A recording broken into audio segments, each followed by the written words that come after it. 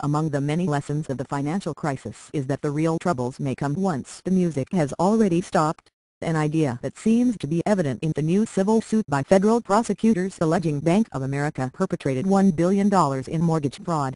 U.S. Attorney Preet Bharara said that Countrywide, and later Bank of America, had a loan origination program called The Hustle, which allegedly tried to speed up the process of approving loans and selling them off to Fannie Mae and Freddie Mac, the quasi-governmental companies created to buy and guarantee loans from private lenders to help. Thank you for trying Verbose. This recording will go away once the product has been purchased. Support the housing market. The Hustle, short for high-speed swim lane, removed some underwriting reviews even on high-risk loans, cut compliance checks, and compensated employees solely on volume, not quality, the complaint alleges. When there were early signs that many of the loans were quickly becoming duds, the bank ignored the red flags and didn't let Fannie and Freddie in on their internal reports.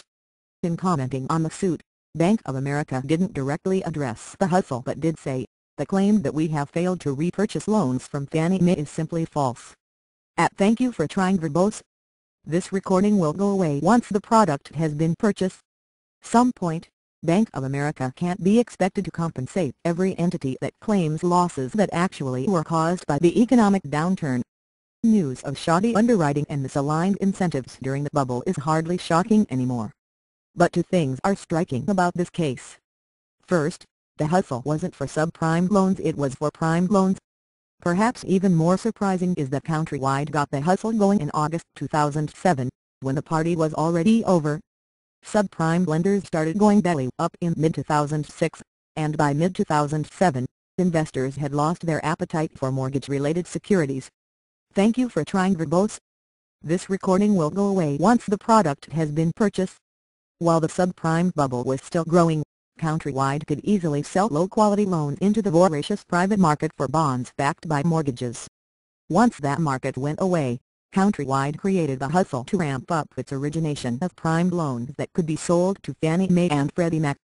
The suit charges that Bank of America kept The Hustle going through 2009, the beginning of the housing but saw other questionable activity.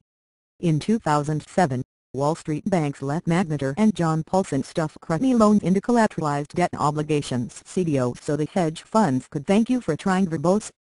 This recording will go away once the product has been purchased. Later sell them short.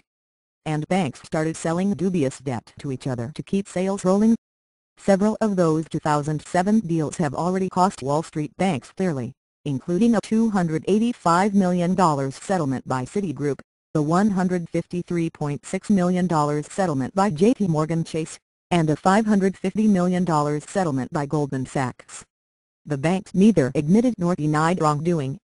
Depending on where this new $1 billion suit goes, The Hustle may be one more example that some of the most costly actions came during the twilight of the boom, when desperation kicked in.